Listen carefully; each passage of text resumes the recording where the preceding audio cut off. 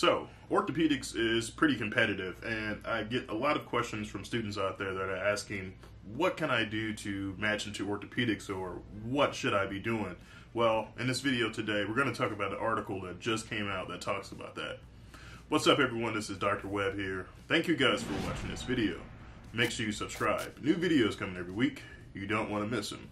So, a recent article that just came out that was titled Matching in Orthopedic Surgery, and I wanted to talk about this article. They gave a lot of great evidence-based medicine about what students should be doing when applying to orthopedics. For those that don't know about the match process and about applying to various specialties, well, as a fourth-year medical student, the medical students, before they enter residency, they apply to different residency programs. And based off of what specialty that you choose, let's say you choose to go into emergency medicine, well, you have to apply for those positions, you have to interview, and then go through the match process. Well, certain specialties are more competitive than other specialties. Dermatology, orthopedic surgery, neurosurgery, plastic surgery, those are the most competitive specialties to get into, just because the reimbursement is really well. As an orthopedic surgeon, you make really good money. The lifestyle is pretty decent as well. And whenever there's a really great demand, the competitive portion of it rises. So a lot more people are interested in these particular fields, and it becomes more competitive because of so. So we're going to talk about this article. They referenced in 2016 that 1,137 fourth-year medical students submitted applications for orthopedic surgery residency positions.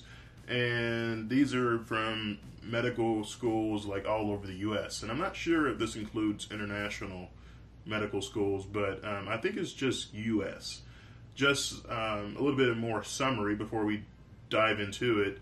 The average student applied to 79 programs, which is what I applied to. I applied to 81 programs just because everyone else was applying to a lot of programs. I didn't want to apply to 20 and decrease my chances of getting in. So this is completely opposite of when you apply to medical school. I'm not sure how many medical schools are out there these days, but there are, I think, about 160 orthopedic surgery residency programs, and most people apply to a lot of them. So they talk about the residency application process is very competitive, it's very expensive, as well as very challenging.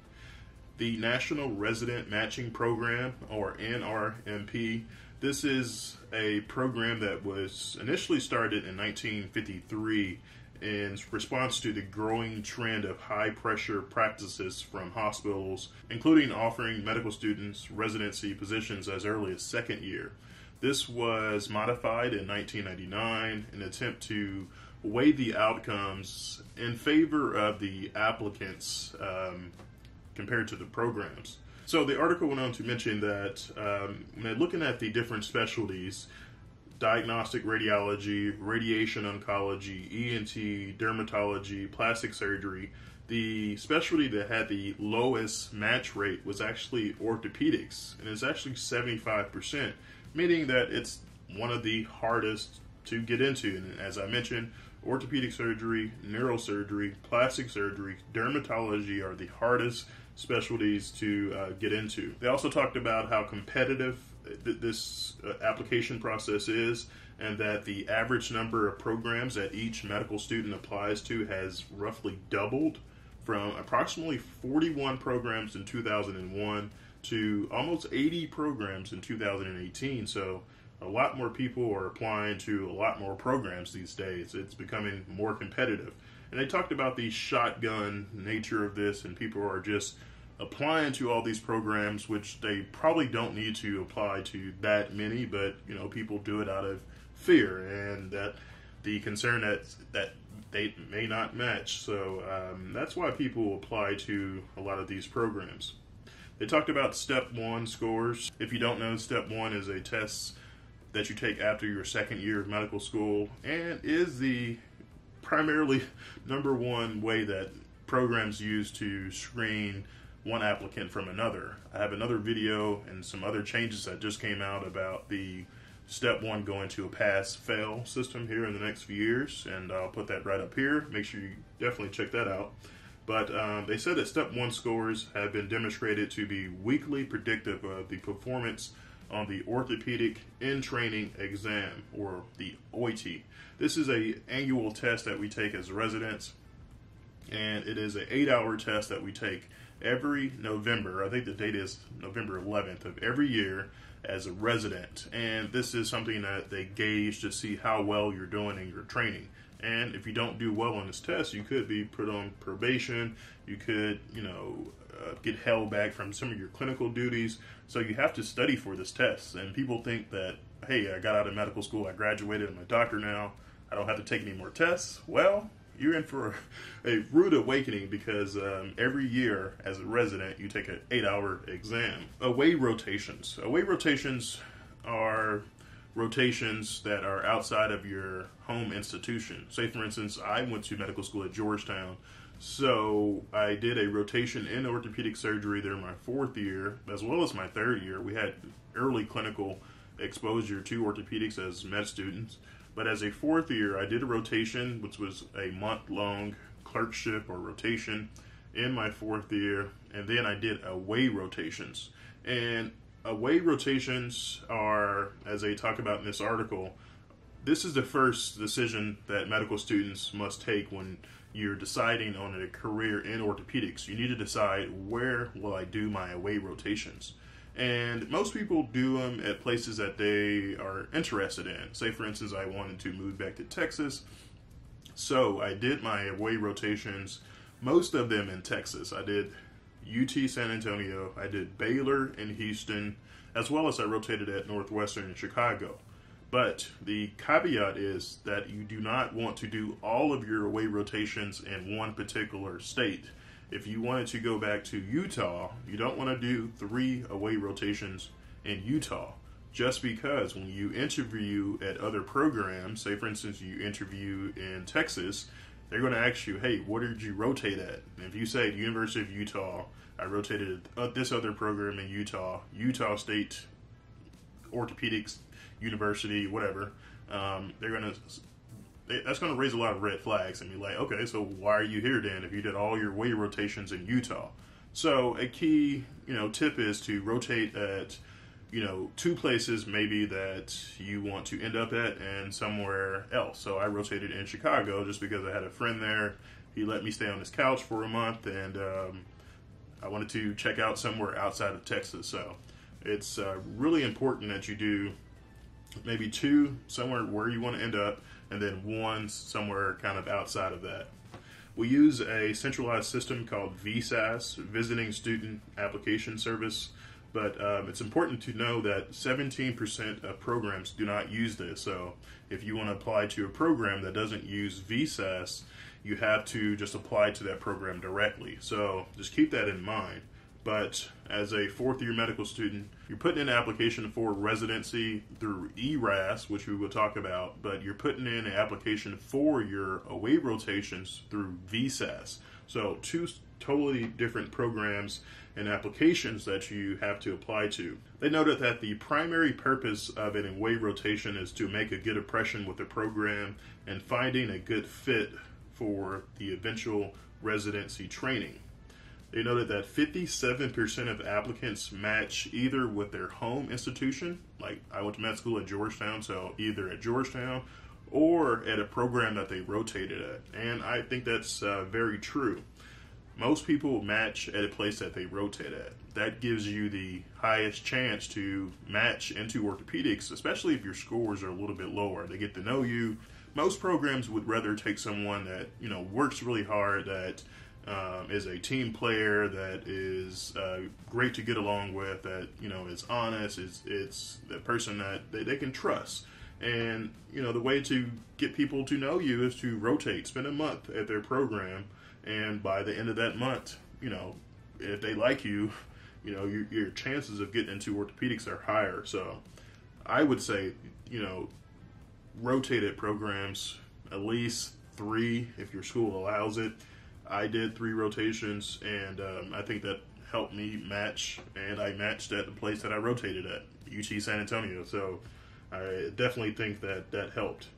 There's a survey that found that completing a away rotation at a program increased your odds of matching by a factor of 1.5.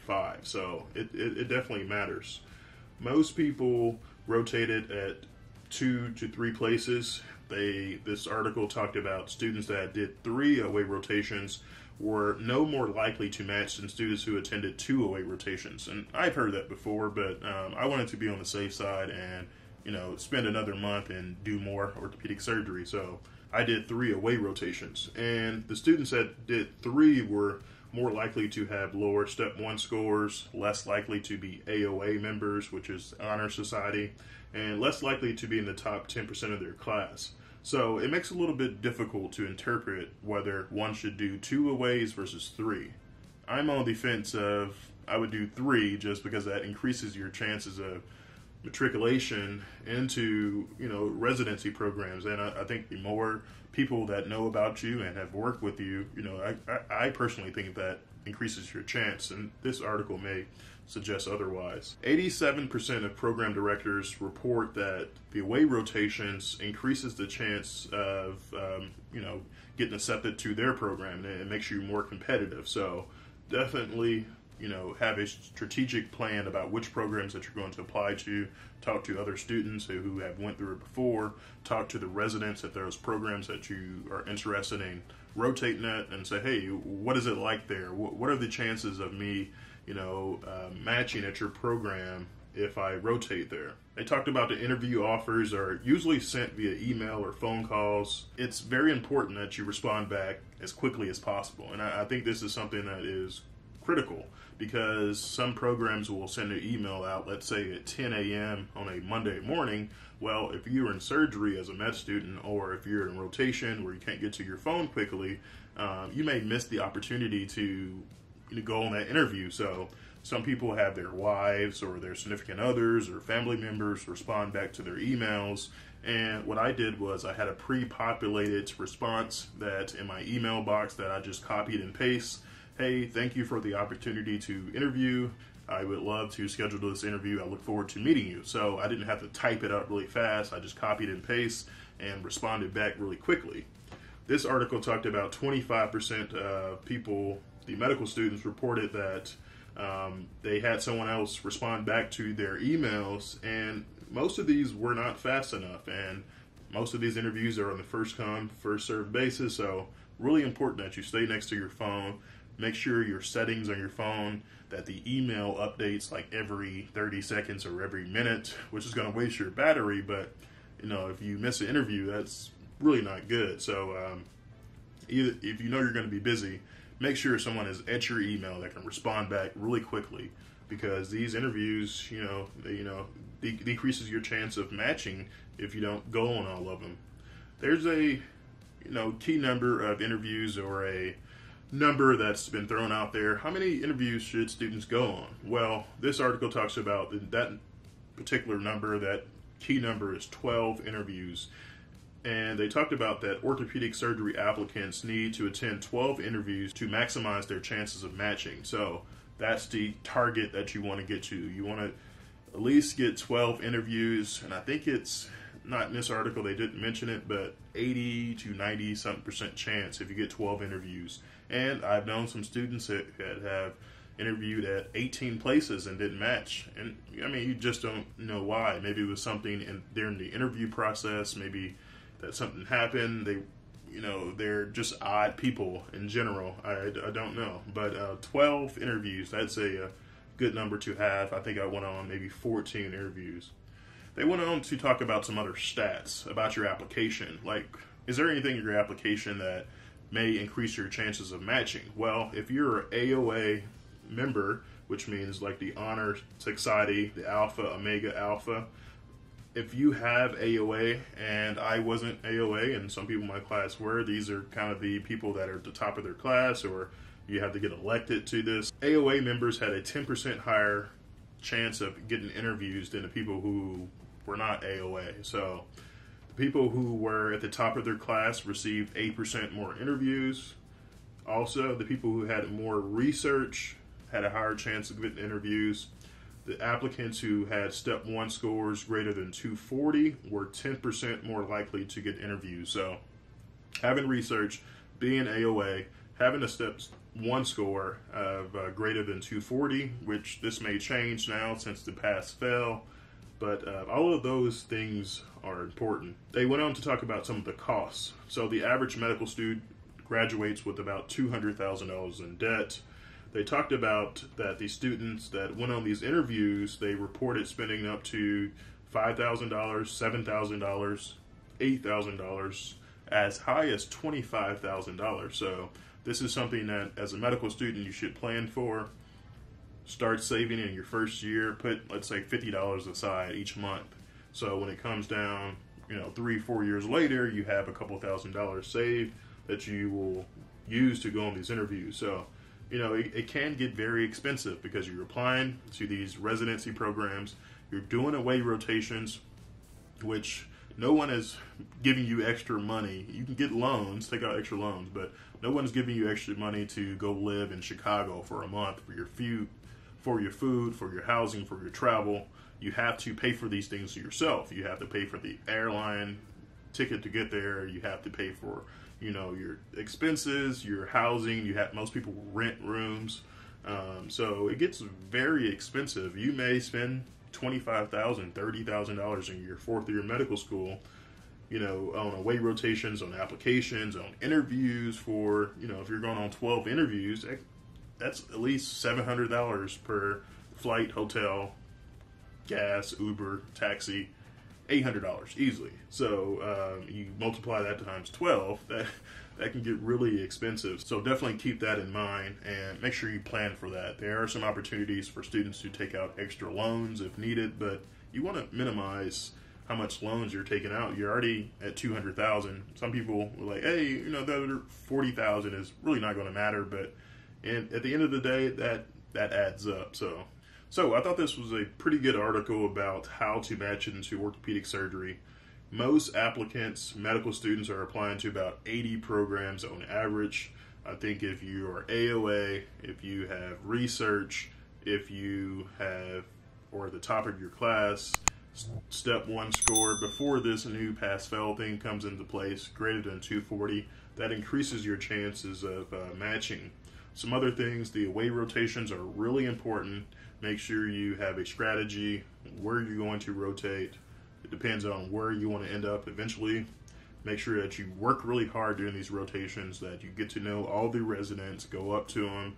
If they're busy, some of the residents may not reach out to you. Go up to them and say, hey, I'm a 4th year medical student from University of Wisconsin.